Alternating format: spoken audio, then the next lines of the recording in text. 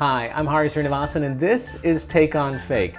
Many of us have been there. Our family group chat or email thread starts with a cute baby picture. But then, before you know it, everyone is debating politics and calling each other out for sharing fake news. I spoke with Alex Clark, host of PBS Nova Education's show Misinformation Nation, about the best ways to discuss misinformation with the people you love. Alex Clark, I have wanted to talk to you for my show on debunking misinformation. Well, Hari, that's interesting because I've actually been wanting to talk to you about my show on misinformation. Oh, you've got such a cool job. So tell me a little bit about your show. Tell me about what it is that you do. For PBS's Nova, I work on a show called Misinformation Nation, and we debunk, analyze, depict, and offer tips about misinformation in the world around us for people who are younger. You know, people who are younger makes me think, does misinformation reach people differently depending on their age? So are grandparents likely to see a different kind of misinformation or react differently than young people? Absolutely. Depending on your age, depending on your background, your region, your language, it's possible that you can be put into a bubble where you only get information from a certain collection of sources or just certain things that relate to how you actually feel yourself based on your prior viewing. Okay, so when it comes from friends or family who are quoting things that are really not legit, how do you have a conversation with them without it getting super awkward? The bad news is sometimes it has to be awkward, but it has to be done. With a loved one, you'll have to spend a lot more time proving that you care and trying to find some common ground and disrupting those beliefs.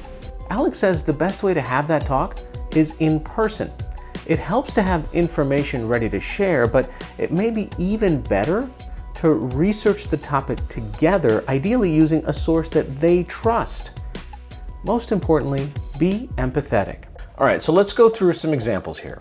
So what if your Aunt Gertrude, and I don't have an aunt named Gertrude, says to you, January 6th was totally a hoax, it was all Antifa that was responsible. So in that conversation with Aunt Gertrude, I'm probably going into this knowing her point of view already because I've probably heard this information before. And I want to approach this from a standpoint of empathy. You need to realize that in approaching these conversations, you do not know everything, and also you may have been wrong in the past. Secondly, I would want to focus on that one specific detail. Did Antifa cause the January 6th insurrection? It's very common when you're having these discussions with family members that things will kind of veer into other territories, but just keep the conversation focused on this one fact. So Gertrude has a son named Wilford. Let's say this tween named Wilford finds on TikTok an idea that says certain types of foods are gonna give you your smell and taste back if you've had COVID. What do you say to Wilford? Ooh, Wilford is in a good place. I like Wilford because if he's approaching me with this thing that he found on his own, if he's starting that discussion, then likely I'm going to have a better chance of reaching him more quickly. Now, my goal is not to change Wilford's opinion, it's to come together with him and both work through this together. So TikTok is great. A lot of information there, but it could be so much that when you're looking at something related to health or science, that you definitely need to give it another look and see who the source is. Is the source credible? Do they have a background in the subject? Are they legitimate?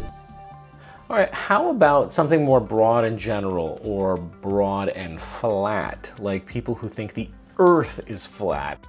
Your cousin Ethel is on YouTube all the time, and she comes to you and says, Alex, the earth is in fact flat. You're wrong. How do you deal with that? When you encounter somebody who has an extreme belief, and I just mean something that contradicts science to its core, those beliefs are generally rooted in a community that might be offering them something that gives them solace, it gives them a sense of purpose, it gives them a unified vision of the reality of the world as they see it. So in the case of, say, flat earth theorists or climate change, whether or not that's real, the science is really clear. before you have that discussion about misinformation, you have to be ready to have that discussion. And that means prepare yourself. I'm not talking about with facts, with information, with websites and theories for a debate, but prepare yourself to really try to have a real conversation about why it is they believe the things they do. Remember, you are not going to change someone's deeply held belief and opinion very easily. And while it is important to point out dangerous misinformation, it's even more important to be patient and understanding. So I don't know about your family, but if I were to come out with some things I believe on Thanksgiving, start kind of hammering everyone, I would probably be shunned out of the room pretty quickly. So it's really about kind of coming from a level playing field, so to speak, where you can really respect the other person and start to get to what matters. Couldn't have said it better myself. Thanks to Alex Clark for joining me. Until next time, don't spread fake news, keep it real. I'm Hari Srinivasan, and this is Take on Fake. Thanks for watching. You can get more of Alex Clark on YouTube. Check out his debunking work on PBS Nova Education's Misinformation Nation.